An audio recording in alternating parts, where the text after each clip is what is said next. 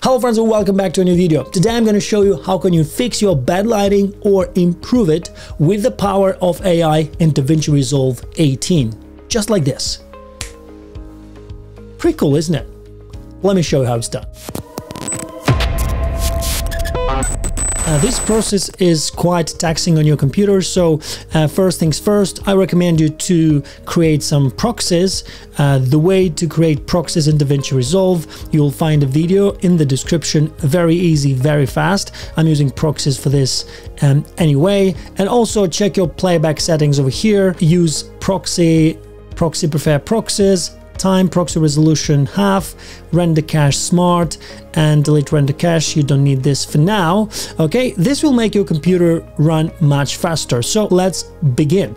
I've seen a lot of YouTubers showing the relight effect in DaVinci Resolve in the edit page, which is quite insane for me because you don't have any controls over this effect in edit page. So let's do it the right way in the color page. So go to color page and select your clip over here. So we're going to start with the beginning. Right, so I need to tell you that relight is an incredible effect that will help you light your scene after it's been shot. It's quite incredible, but for this you only can use this effect alongside the depth map. Otherwise you will have the whole frame affected by the light. So that's why we need to create depth map, and that's why it's wrong to use relight in the edit page, because you don't have the control for this. Okay, so first things first, go over here and make sure you've got the open effects overlay selected. Click on it. So now we can see every effect you will use. So okay, so let's go to effects over here on the right hand corner. Click on effects and go on search and look for relight. All right, here it is, we found it. So you always have to put the relight effect in before your grade, okay, just like this. Okay, so now we can see this is the effect. So this is the relight map preview. If I toggle this off, toggle this on, you can see where the effect is taking place.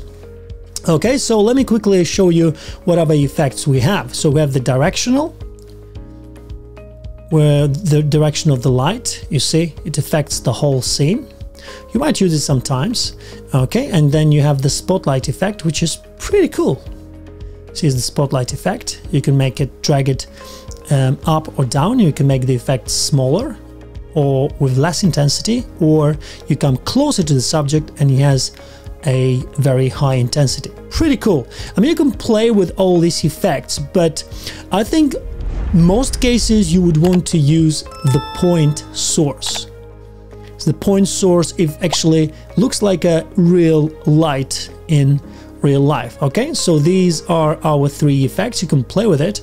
These are the properties: surface properties, light properties, light position, advanced options. We don't need to go into this just yet. We'll have a look at them later. But what's very important to know about relight is that relight doesn't work alone. For this we need to create our depth map. Otherwise, look what's going to happen. What's happening is that the whole frame is affected by this, but I want only my subject to be affected. You see, if I put the relight map preview, you see everything is affected. Okay, so let's fix this.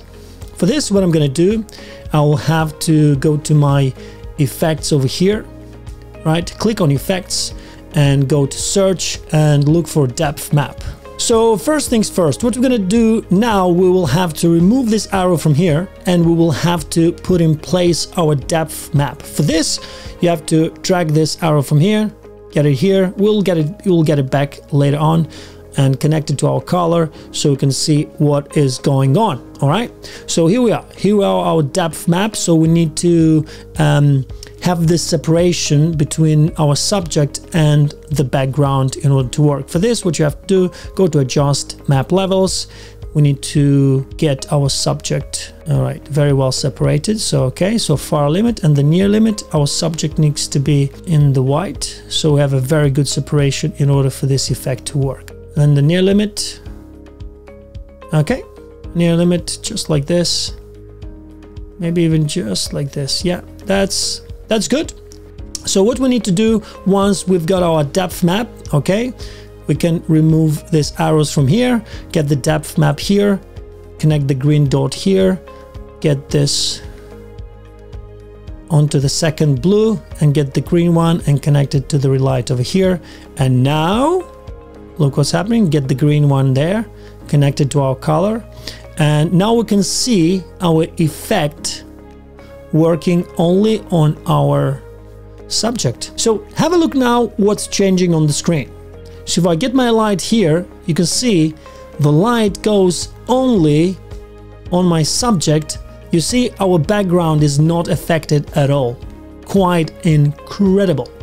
Okay, so let me turn off the relight map preview, and you see, so now if I put the relight off, you see, and back on again. And that's it, friends. Thanks so much for watching. I hope you enjoyed it and I hope you got some value out of it. And if you did, please give it a thumbs up, consider subscribing. It really helps the channel and it motivates me to create even better videos just like this. Thanks so much, guys, and I'll catch you in the next one. Take care. Bye-bye.